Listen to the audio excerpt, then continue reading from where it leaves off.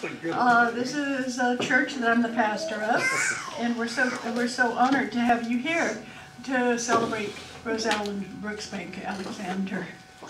I have known Rosie for over 48 years, and she and I were very dear friends. I never quite understood the relationship because she was always so fashionable and always dressed nicely and always did things so well.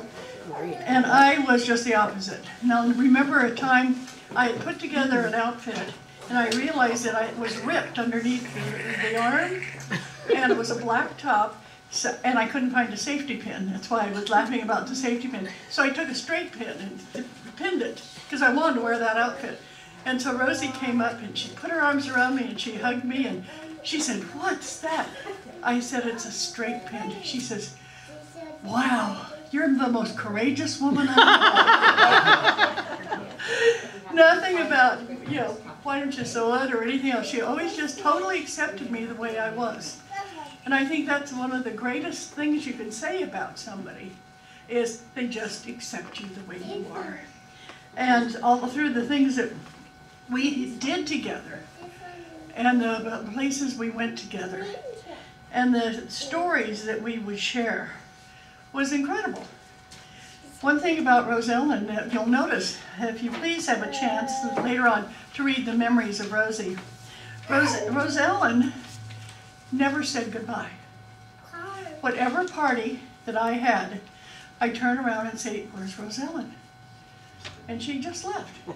And sometimes she left her own parties by just going to bed. Okay? And it was one of those things that when I was talking to Brooke, and she said, "Well, do you think maybe she would have said goodbye?" And I said, "She never said goodbye before she left a party." So we're here to just let us know how much we loved her. That's one of the things that people don't seem to realize, that a celebration of life is an honoring of the living. Because where Rosie is fine. We're the ones that are going through a difficult time with it.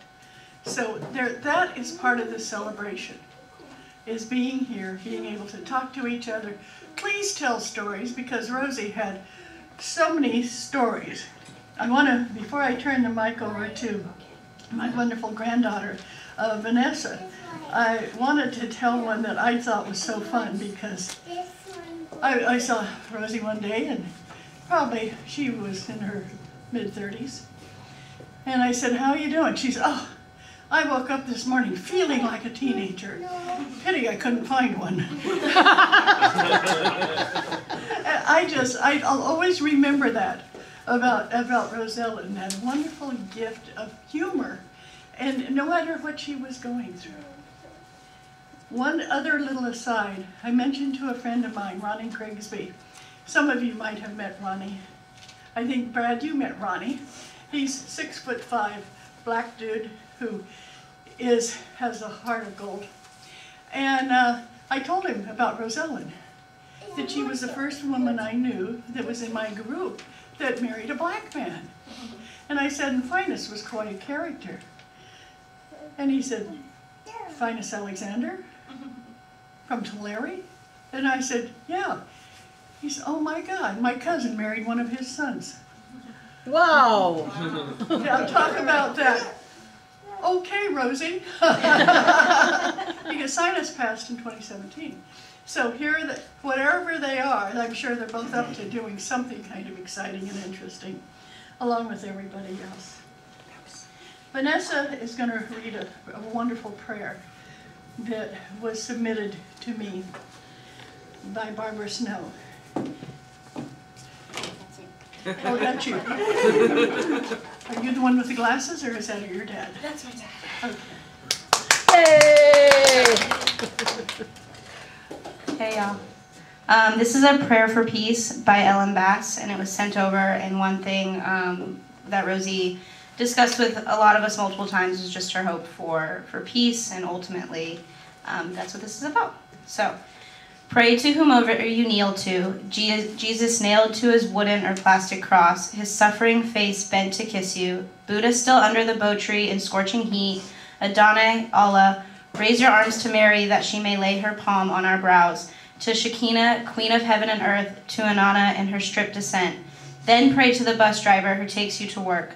On the bus, pray for everyone riding that bus, for everyone riding buses all over the world. Drop some silver and pray.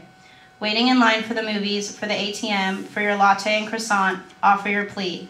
Make your eating and drinking a supplication. Make your slicing of carrots a holy act. Each translucent layer of the onion a deeper prayer. To hawk or wolf or the great whale, pray. Bow down to terriers and shepherds and Siamese cats, fields of artichokes and elegant strawberries. Make the brushing of your hair a prayer, every strand in its own voice, singing in the choir on your head. As you wash your face, the water slipping through your fingers, a prayer. Water, softest thing on earth, gentleness that wears away rock. Making love, of course, is already prayer. Skin and open mouths worshiping that skin, the fragile cases that we are poured into. If you're hungry, pray. If you're tired, pray to Gandhi and Dorothy Day. Shakespeare, Sappho, Sojourner Truth. When you walk to your car, to the mailbox, to the video store, let each step be a prayer that we all keep our legs, that we do not blow off anyone else's legs or crush their skulls. And if you are riding on a bicycle or a skateboard in a wheelchair, each revolution of the wheels a prayer as the earth revolves. Less harm, less harm, less harm. And as you work, typing with a new manicure or tiny palm tree painted on one pearlescent nail, or delivering soda or drawing good blood into rubber-capped vials, twirling pizzas. With each breath in, take in the faith of those who have believed when belief seemed foolish, who persevered. With each breath out, cherish. Pull weeds for peace, turn over in your sleep for peace. Feed the birds each tiny seed that spills onto the earth, another second of peace. Wash your dishes, call your mother, drink wine. Shovel leaves or snow or trash from your sidewalk. Make a path. Fold a photo of a dead child around your Visa card. Scoop your holy water from the gutter. Gnaw your crust. Mumble along like a crazy person, stumbling your prayer through the streets. Amen. All women. I'd like to know, one of those phrases that you just read off really resonated. Let's hear it. About Rosie. Emma. Drink wine. Yes. I must call your mother. Yeah. But that whole idea, she was religious in her own way. And if she talked to you and you were Jewish, great. If she talked to you and you followed whatever path, fine. As long as you were working for peace. And now I'd like to introduce my son, Bob. As Rosie called him, Robert. Robert. Just want to start off saying thanks, Mom, for the lovely place and everybody that got everything here together, from Corky doing the pamphlet and the music, and Kim doing the food, and Brooke doing the booze, which is probably the most important, and everything else. But Rosie was a dynamic woman. Now you have to speak into Rosie was a dynamic woman. She was everything to everybody, and even more some people. And you saw the good side of Rosie, and she loved you and give you her last dollar. You got on the wrong side of Rosie, it wasn't so good. His finest could tell you when she slammed his fingers in the trunk. Woohoo! And then she had to get somebody to get the keys to let him out. But I met Rosie, I remember my mom introduced her after she had her fire and P. Brian Wilson, and she said, yeah, she's making macaroni and cheese. And I thought, great, this will be wonderful. And we go over there and it's like, what the hell is this stuff? This isn't macaroni and cheese. Which Brooke's so delightfully brought today. But was it craft? yeah, I was used to macaroni and cheese coming out of a box, not sitting there coming out of you know, somebody slaving over it and everything. I spent the last 2 Thanksgivings with Rosie, and she was really happy. She was really happy in her life. She loved living in New York. Hawaii, not so much. She enjoyed visiting Liz and Barb and seeing everybody else. She loved her goddaughter, my daughter Miranda, who's taking care of my grandchildren somewhere hiding around here. She loved speaking on the phone with Dylan and Vanessa. They always brought her light in her life and to speak to them. Because there's one thing with Rosie, is you could be truthfully honest with her about any subject. Whether you wanted to talk to her about being in San Francisco, snorting coke, and playing with girls' boobies. She really liked to hear that from Dylan. And always, she'd say, is your son doing okay? Sounds like he's doing great. But as Dylan took us out the other day and we went down and seeing, she was born in San Francisco, and taking us down and showing us where the Hungry Eye was, and showing us the Condor Club, and taking us to Specs, places she grew up going to. And it was just amazing to say, I can't call that person. Her birthday was the 22nd. I can't send her flowers like I did every year. And it's just funny how, just in the last couple of weeks, this time of year, there's just certain things that you cannot do anymore. You can do them in your heart, but it's things you greatly appreciated. And there's things you just learned. You sent her flowers, but you didn't send her a vase. And there was just certain things about her. It was just so spectacular. And she'd take us, we went and saw the Rockettes last year in New York City, and just going to see new experiences and new things my whole life, and meet new and interesting people, whether they're gallery owners or just the people in her apartment. They were just amazing, amazing people.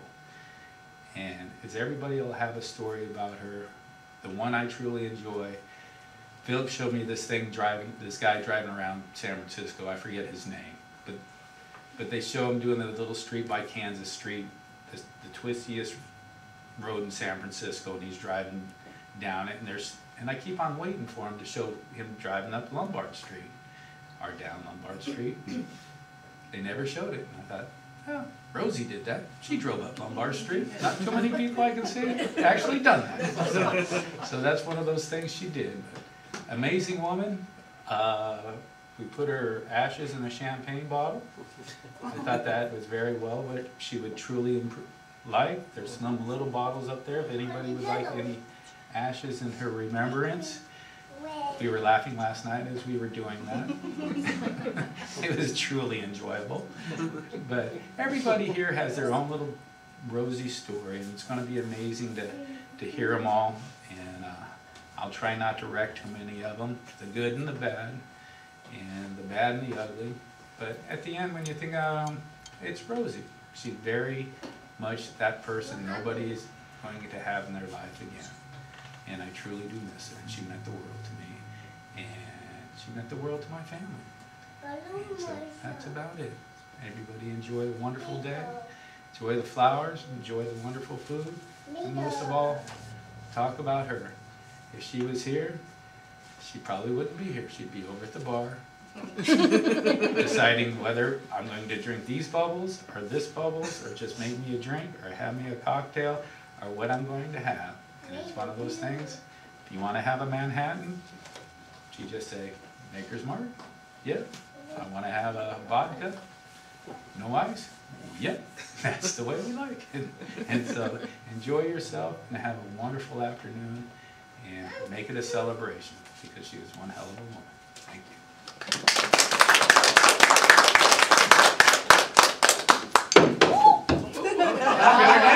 Talking to you, Bob. That's all she has to say. Angry. He's talking to you, Bob. She's back. I think she's chasing you, Bob.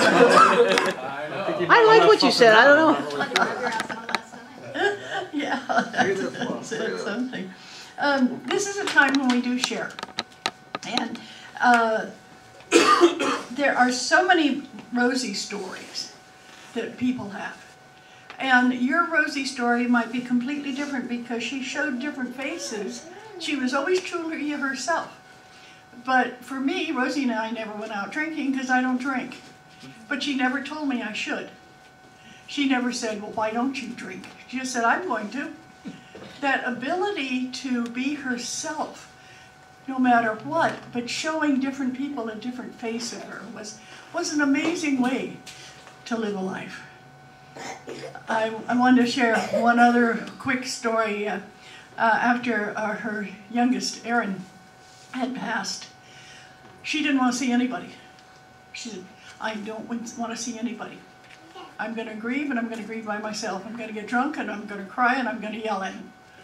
And so I was with Corky and said, I'm going to go see her. She said, she told you not to. I said, I don't care, I'm going to go. So I stopped by the nursery and got a rose bush, and it was called True Love. And I went to her house and knocked on the door, and she opened the door, and she said, oh, it's you. You're the only one I'd let in right now. I said, okay. I walked in, I said, this is true love. And she says, well, sure as heck isn't Aaron, he just died. Blah, blah, blah, blah, blah, blah. And I said, okay. And I sat, and she cried, and she drank, and she talked. And then she took and planted the rose bush. And every time she'd get angry with Aaron, she'd pour some of his ashes out and stomp on him. And when she stomped on him, she said then she'd start feeling guilty. So she'd take the hose and she'd spray him. Well, her backyard was such that every time she'd spray them, they'd go right to that rose bush and cling on. She said, you know, that bastard's still running to you when I'm angry at him. I had to say, yes, Rosie, he still is. Yeah. Okay, Brooke, do you want to start out with the story since you... You don't have to. No, I'm just thinking about whether I should tell the one I'm thinking of because it's very personal. We're all, I have the same problem, you're so personal. But wait, if you would like to put them... It's personal, but I will do it. Okay, that's great. And then you can put it on the microphone if you don't mind. She probably will. Yeah, come on up. It'd be funny if she did that every time. Come on. And Brooke, the Go on, reason I Brooke, chose that's okay. you is because you're the first one and closest. Come on, we knew Rosie. We'll appreciate it. Okay, well, wow, okay. So, And it gives you something to hold on to. thank you, and I have to have this because this is one of those stories. So, I've known Rosie since I was 14 years old. Sean and I, her son, her older son, had been dear friends, or we've had an interesting relationship for a very long time. I guess that's the best way to put it. At that time, we had not yet become romantic, but the feelings were there. So because we were acting like crazy teenagers, instead of going out to the movies together, we brought my older sister along, who, if anyone's met my older sister, she's certainly not a date enhancement. But we also decided he had told me so much about his mom, Rosie, that I thought, well, I want to meet this woman and I want to give her something so that she can be impressed. So my normal self, crazy person, went out and bought a beautiful black lop-eared rabbit. And that was the way I met Rosie. I walked into her house with Prince Albert, this beautiful black lop-eared rabbit. And she embraced me. And ever since then, we've been best friends. She's been my second mom. I had a very difficult upbringing. Parents, alcoholic parents, things like that. So I'd spend my holidays at home cooking for my family. And then I would escape to Rosie's. And I would escape to Rosie's every holiday. And we would get there and we would laugh and we would drink and she would make the holiday be a real holiday for me. So instead of hating holidays like some children do, I loved holidays. And that kept up until she moved to New York or to Hawaii. I still did that every year. I would still go to her house in San Francisco often if I could make it there. And she just provided that. I say she civilized me. You know, she taught me that unconditional love does exist. She was there for whatever craziness I wanted to do. I remember one time we were, this was in the 80s, of course, and Rosie was doing a lot of cocaine around that time, if any of you remember this. So I was going to UC Davis, and I would work down, because I was putting myself through school, I would go to UC Davis Tuesday, Wednesday, Thursday, and work at ESL, a subsidiary TRW, on the weekends. Which is down in San Jose. So I'd spend my weekend nights at Rosie's, and we would stay out drinking Fosters and snorting cocaine until about 6:30 in the morning when I would have to go to work. So I would go to work thinking Rosie would pass out. It'd be about 8:30, I'd be in the middle of working. I don't know how I did it, but that's the glories of youth. And Rosie would call me, and she'd want to talk while I was at work for another 3 or 4 hours until she passed out. And I'm like, Rosie, I'm at work, and it's hard. Because she just wouldn't stop. I just have to hang up the phone on her. And those kind of conversations where you talk about everything deep in your soul. As Bob was saying, one of those things where there are certain things you just can't do anymore. And throughout our lives, Rosie had this thing where a lot of times people get very drunk. Some of us do. Not all the time, but sometimes we have those bad nights of the soul. And Rosie and I had a pact that we would just call each other. Didn't matter what time, didn't matter what, and we would be able to talk through anything. So instead of texting an ex or calling somebody who would think that you're crazy, I always had Rosie. You know, no matter how sad I was, no matter how drunk I was, she was always there for me. And that has left just such an emptiness in my life now that I almost don't want to get drunk anymore. Oh no! Because I can never call Rosie and share that joy that you have sometimes, and that love that's uncensored love. And so I really don't know how it's going to be now. I don't know how I'm going to live my life without Rosie, because she's been my second mom since I was 14. And Dottie has been great. Bob's been great. You know, I've found so many other people that have stepped up and been wonderful. And I hope that we can build a family together and kind of support each that have that big hole in our soul, though, that we don't have Rosie anymore. Good. Who would like to be next? Okay, Emma. You're going to kill it, Emma. Okay, Emma Kelly. So I met Rosie through Dottie, and I met Dottie through my friend Kathy. And Kathy has a note in there. And Kathy is getting a video right now that I'm doing. You were the daughter. The video's turned on. We're doing a video. Never You were mind. the daughters, and she referred to you to me as your daughter. People used to mistake me and Rosie for sisters. And I didn't ever see a resemblance, but I was always so touched that people... And Rosie, I spent some of those nights with Rosie. And I do remember one time doing something totally out of character for me, and essentially in pajamas, getting up and going to the 7-Eleven because we ran out of cigarettes. Rosie, I enjoyed Thanksgiving or Christmases, year in, year out. You were at some of those wonderful meals. Sometimes she was in no shape to join us for eating them after she had... And Rosie was somebody that appealed to her, somebody I could do museums with, do shows, impressionist shows. Going back to New York City was so much more exciting than going to Hawaii. No offense, that was a beautiful condo and location, but we would do shows, and I can think of the last time I was with her was with my friend Kathy, and who introduced me to Dottie, and Rosie, who I met through Dottie, and they really didn't know each other, and I put them together and they became close friends. And Yay. she kind of spoke some words for me in this write-up that she supplied. She was a little pissed that she wasn't able to say goodbye.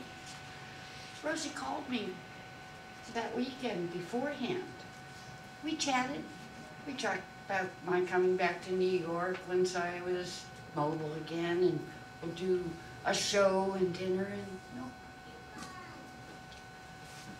But as my friend wrote so eloquently, one did not argue with Rosie, ever, about anything.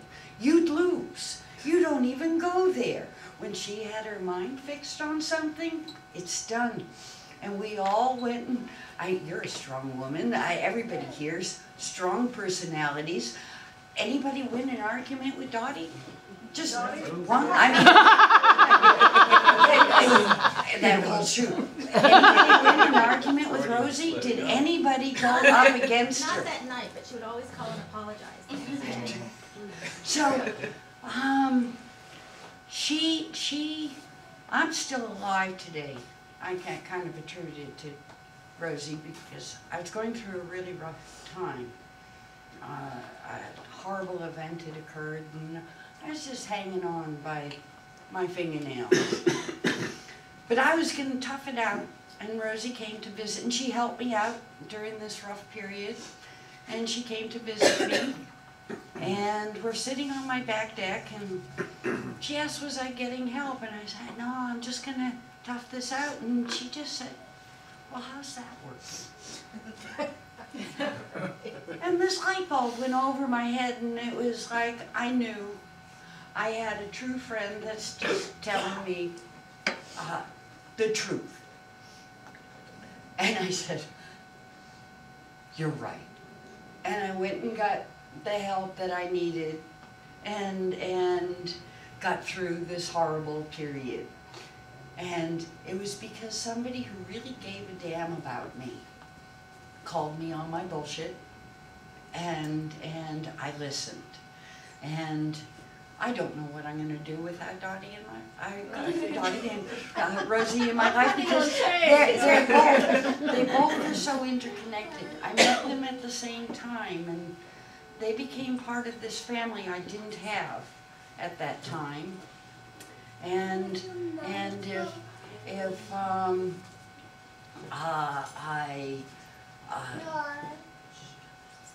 can provide any support to somebody going through this hard time and having this hole in my life. This was my sister, this was your second mom, this was to everybody.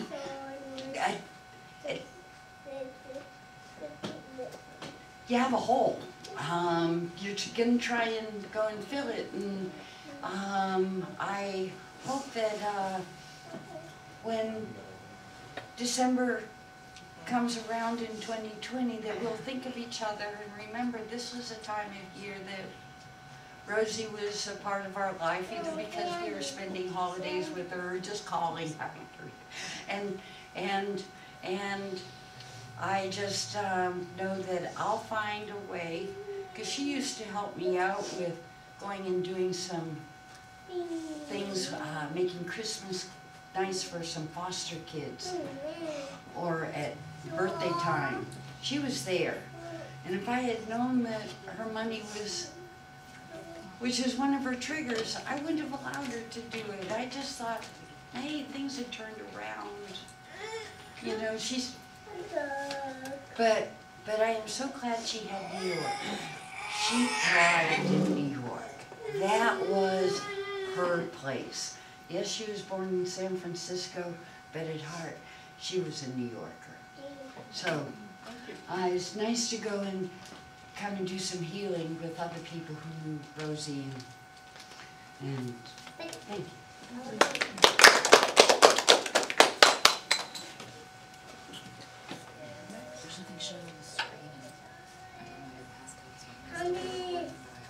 Okay, who wants to be next?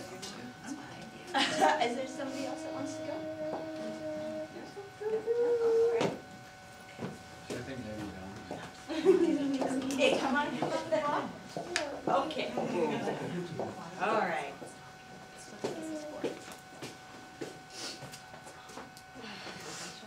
Well, I met Rosie at a party at the Boones. I was about 15. That was like a whole different scene for me. So, but anyways, I met her and several other women there, and I thought, wow, I'm not going to stay away from these ladies because they are not kind. And Right. I was young and a hippie girl, and I was just trying to hold on to my man. You know, I didn't know what was going on there. I saw lots of weird stuff going on there. But anyways, over the years, Rosie was kind of someone that was pretty much no bullshit, and I really love that. I'm a very no bullshit person for people that know me. Not time to sit around there and beat around the bush. That's me, and I would have conversations with her about that, and she was always, her and Big Bart were always very like, we know exactly where we stand with you. And I was like, is there something wrong with that? And I go, no, it's very clear. And I said, I like it too, because I knew where I stood with them. And that's why I have just an interesting, fun story. One time, the twins and Miranda and I were on one of our July adventures, because Rosie used to pay for Miranda to go to Stanford swim camp. And it was a pretty big treat, because you know, that wasn't something we were going to provide for her. We told her to go to the pool. So anyways, we drove from, we were living in Oregon, and we drove, and the twins were probably about, I don't know, you guys 7, 8, I don't know. And You know, we just pulled in 10 hours, you know, over the Bay Bridge, yay, everything's great. And pull all our stuff into the house, up that freaking, you know, luggage, and the kids had all their crap. And Rosie and I went down to the market to buy something, and we were having the famous macaroni and cheese as well. And the subject came up about Erin. This is very personal as well. And she goes, I'm just so still pissed off at that kid. And I go, yeah, little fucker, dying on us, killing himself. You know, we were just like, we were at it, drinking, doing whatever. And we talked about hard drugs, you know, and how hard drugs really had affected a lot of us. And we could talk about that with Rosie. She didn't shy away from the things she did. She wasn't always proud of them, but she said she did them, and, you know. And I said, well, I just thought you knew what was going on with Erin, you know. And she said, how the hell would I know that? And I go, well, you know. She goes, I didn't know he was doing street drugs. And she goes, well, he told us. And she goes, get the hell out of my house right now. And I'm just sitting there frozen. I'm like, I thought Bob had mentioned this to her. Get the hell out of here. Get your kids and get the hell out of my house right now. I look at the kids and they're like, okay. Blunk, blunk, blunk, all the luggage down the thing. And we get, I mean, and she's calling Bob, and I'm, you know, blah, blah, blah. And I'm like, we're getting out. You know, we're leaving. I'm stressed. And he's like, okay. And she goes, you sure you don't want to stay? I said, no, the kids are packed. They're ready to go. We're on our way. And so we went. We left and showed up at Dottie's. There's all this food around because this was always when it was Miranda's birthday, and it was July. And Dottie says, well, you're fine. You're here. Just, you know, here's Costco food. You know, the kids are fine. Well, I knew I was going to have to see her in, like, less than 48 hours. And I was scared. You know, this is the first time I had really had any type of, like, confrontation with her. And we were going to Emma's birthday party up in the mountains, and Bob got in town, and we went, and I was scared. I'm like, oh my God, she's going to tear my head off, you know, and I'm going to be at Emma's, and everybody's going to be there, and she came up to me, and she had Michael there, and she came up to me, and she goes, I'm so fucking sorry. And I was just like, I wasn't expecting that. I was like, I thought I was going to say, get the hell out of Emma's house now. She goes, you know, and she just admitted how she had treated us poorly, and she screwed up, and she was emotional, and it was just a breath of fresh air.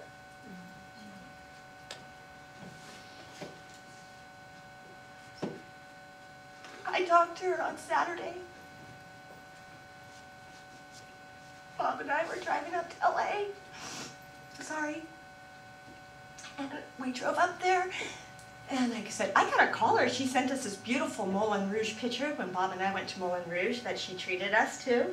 She says, you can't go to Moulin Rouge and not have a private waiter.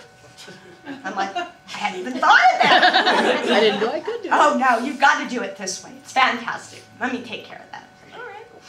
So I called her and I was talking to her, and she was really at peace. You know, I felt like, you know, just like you all said, you know, she pretty much said how she felt. And I was thanking her for sending the Moulin Rouge, and I knew that the end was coming.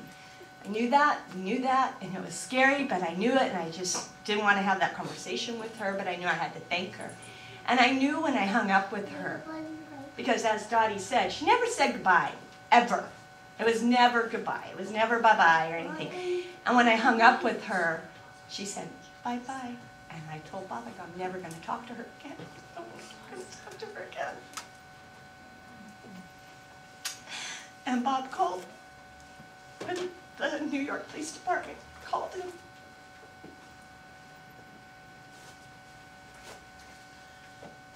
And I knew I had lost someone so dear to me, who allowed me to be a bitch, who loved me for whatever mood I was in. And I could always call her and look for guidance and just look for love. She gave me that. She gave Bob that. I knew Bob had someone that he could, like he said, not be judged. And I appreciated that. So Thank you. I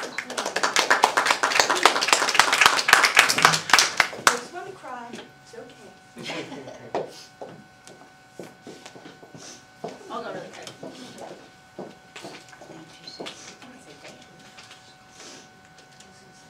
Dylan and Miranda were always way closer with Rosie than me. Miranda is her goddaughter. Dylan lived with her. But my first solid, Dylan lived with her and they were very close. They shared San Francisco.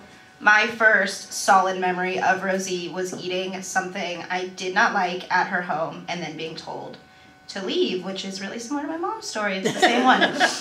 But anyways, I always loved Rosie, and I do always remember something I carry because of her, and I know that my sister does as well, is we're not like, either of us are super big hosts, but little things like always put something into a pan or always have a nice table setting. These are things that Rosie taught us, and my memory was actually pretty recent, and we went to have Thanksgiving with her in Hawaii, and Philip had probably been around my boyfriend for like 5 or 6 years at this point, and he was like, it's Thanksgiving, I want deviled eggs. And I was like, you know, like I really think Rosie kind of has it all figured out, and like I'm not about to mess with her eating situation. And he was like, well, it's Thanksgiving, and like normally we have deviled eggs. And I was like, yeah, I just think we're gonna like not do that. And she must have overheard this or something, and she came in and she's like, so when are you making deviled eggs? And I was like, what? And she's like, Philip said that you guys have deviled eggs at every holiday. And I was like, oh, I didn't want to like mess with it. And she was like, Vanessa, make deviled eggs. And I was like,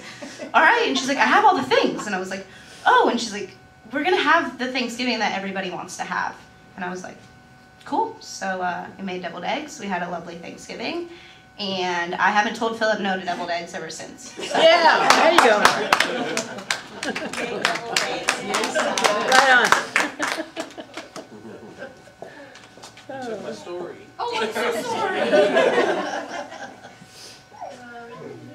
Anybody else? Mine wasn't deviled eggs. It was lemon bars and 40 garlic chicken. Lemon Both of bars, those were yeah. nice foods. I didn't even want to take the lemon bars on. Or the orange butter. Yeah. That was it. Oh yeah, that was And great. the muffin. Yes. The Chinese chicken salad was the Yeah. one I've never been able to replicate. But her crab dip was incredible. Yes, and the spinach rolls. Yeah. Anybody else like to fricadillas. say anything Yes. about Rosie? They're really potatoes with carrots in it. Yeah, and the salad at midnight with those. I don't have a lot. But you had to have it. We got in a fight over that. I wanted coffee at midnight before the salad, and she screamed at me. Just coffee. I love it. I don't have a lot to say. Just a brief thing is my thoughts when I think of Rosie. I also met her when I was very young. I used to go and visit Emma by myself without my parents, you know, since I was a kid. Introduce yourself. So I'm Carrie. I'm sorry. I'm Emma's niece, and I have known Rosie through Emma, obviously, since I was a little kid. I used to come out and visit Emma without my parents, off and on, since I was young. And on one of these visits, I met Rosie, so I have known her forever. And I have not had her as a daily part of my life, like many of you have. But out of all the people you meet all growing up, she is one of the people who has left some of the most vivid memories. And like many of your vivid memories of her, my overarching thing that I think of when I think of who Rosie was at heart is that she was 100% truthful about everything. Like I have never, in all the places that I've lived and all the people I have met, in my almost 50 years, I have never ever met any other human who was 100% honest, no matter what it cost them. And that was, as I was telling Emma just when we were telling stories, because I've been here, I flew in on Friday. I'm from Idaho. I specifically came from Idaho just because of Rosie's memorial today. It was important to be here for her. So the story that I was telling Emma was one time when she and I, because Emma and Rosie and I would go take museum days at a time where it was unbelievably important for me to have time away from my little toddlers and laundry and dishes. you know, Emma and Rosie and I would take like a Sunday or a Saturday and go to San Francisco and go to the museums. And Rosie always would get us special tickets for these museum shows. And I got in the car one day and, you know, we just jumped in the car and we were on our way and I was like, how are you? And she said, really effing awful. And I was even, it wasn't like I was a kid then, I was probably 40 then.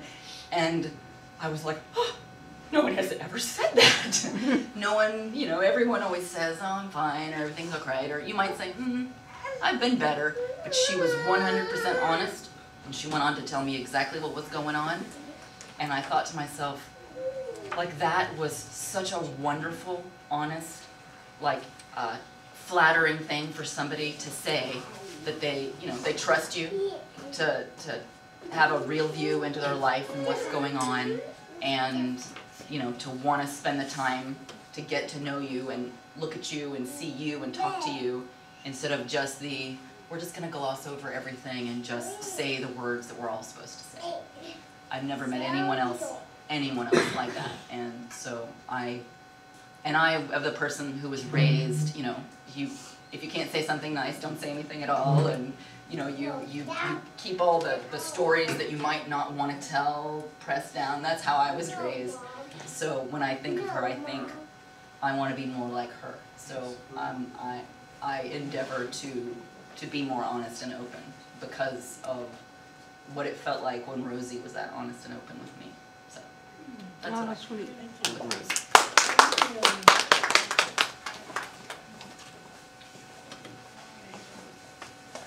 Anybody else? All right.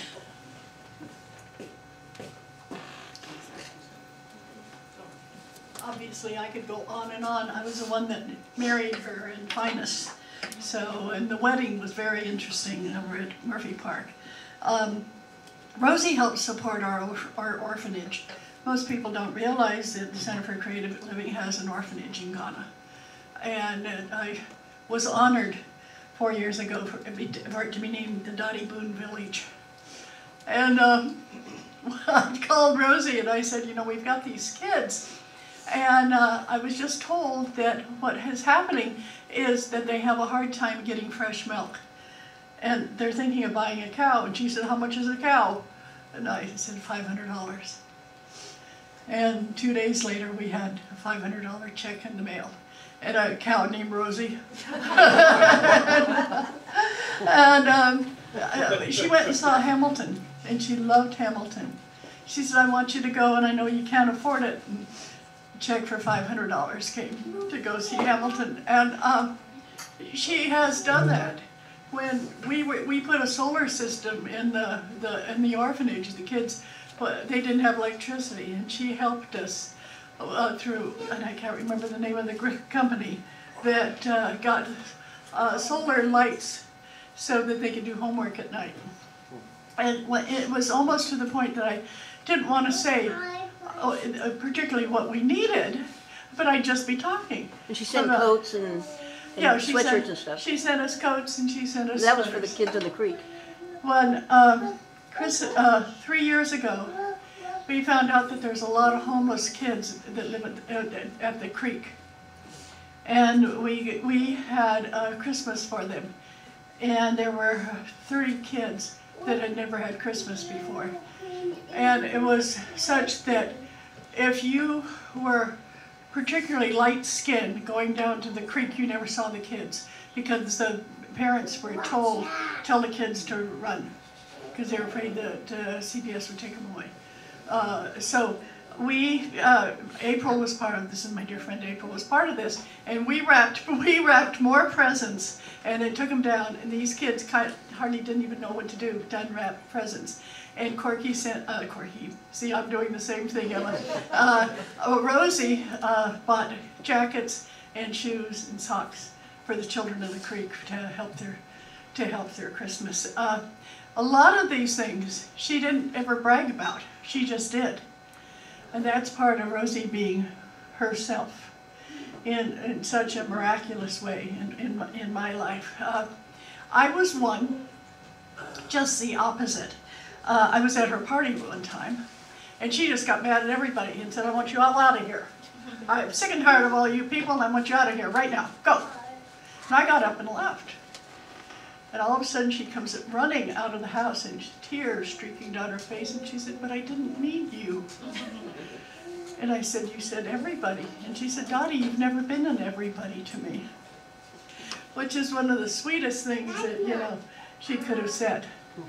Because we just had that kind of, as I said, over all these years, we just had that kind of relationship. When Corky and I got married, she flew out from New York to be here for the wedding. And I thought that was really, really important for both of us. So for me, I was kind of like on the other side with Rosie, where there was so many sweet things that she did. Just sweet things that you wouldn't expect, because she was this very strong, I've got myself together and I can handle my life. And then I kind of was lucky enough to be one of the people that she would talk about when she wasn't being able to handle her life. So it's for me, Rosie was such a strong part of my life. And today I was talking to somebody who had lost a son through suicide. And she said, you know, don't say that people have chosen to commit suicide. Say something that lets you know that that energy that is still there. I thought, well, that's interesting. In other words, their energy is still here with us. They still love us, and we still live it. We still love them. We still love Rosie. She's not gone. She's just in a different dimension. And for me as a minister, that's what I think of. And I happen to be a minister of a church we don't believe in hell, because I know some people would say, I know where Rosie went. No, she didn't. She's wonderfully in spirit. Now, I hope that you get a chance to read some of these letters. The one that I just love and is by Richard. And they're in here alphabetically, so Richard Dorsett. He's second. It was just a wonderful, wonderful letter that I don't know why, but it's not in mine. It's here, page 2 on the back. Oh, here I got it. Wait a minute, wait, here, thank you so much, Brooke. I'm looking at the front of each page and went, and no, no, I don't. Thank you, I'll take yours. Well, that's random. I start out on page 3. With Rosellen was always with me. I love that. And if you get a chance, Richard was one of the young people that Rosie had taken in, and I love this. It says, "What I soon learned was being housemate, friend, and adopted family member of Rosie's put me in rare company. Rosie didn't have a lot of friends, but if you could handle her sarcastic wit, brutal honesty, and her intolerance to hypocrisy, she was one of the loveliest, kindest, and most genuine people you would ever meet." I think you all got that today. She was a fantastic woman. Okay, are you ready to eat great food? Macaroni and cheese. And, The way Rosie made it. The way Rosie made it. It's exactly as she made it. Exactly as she made it. If it's ruined, it's because of me, not her. That's her salsa in there too, that dip that you did that. she made. Oh, Yeah. good, I love that one. Oh, Sure. We can. Should we do the toast, Sherman? yes. Well, now I'm going to turn it back over to the other parts of the Moon family. Cool. Yeah, I'll say it. Okay. Okay, so here we go. Go ahead, Grandma. Is that the hat? Well, we're gonna This do is it. the hat. This is the hat my younger Moon kids gave me.